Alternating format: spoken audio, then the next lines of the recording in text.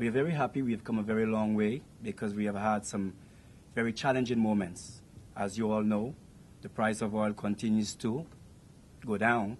However, Venezuela has maintained that despite whatever happens, the relationship between the countries that form part of Petrocaribe and ALBA will stay.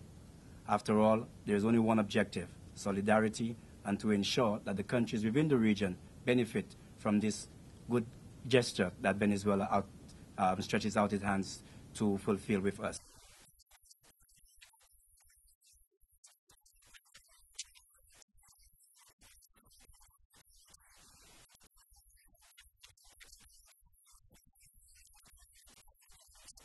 Saint Lucia has been working very good with ALBA. And as you know, there have been a lot of support from ALBA to Saint Lucia. Now is the time for Petrocaribe.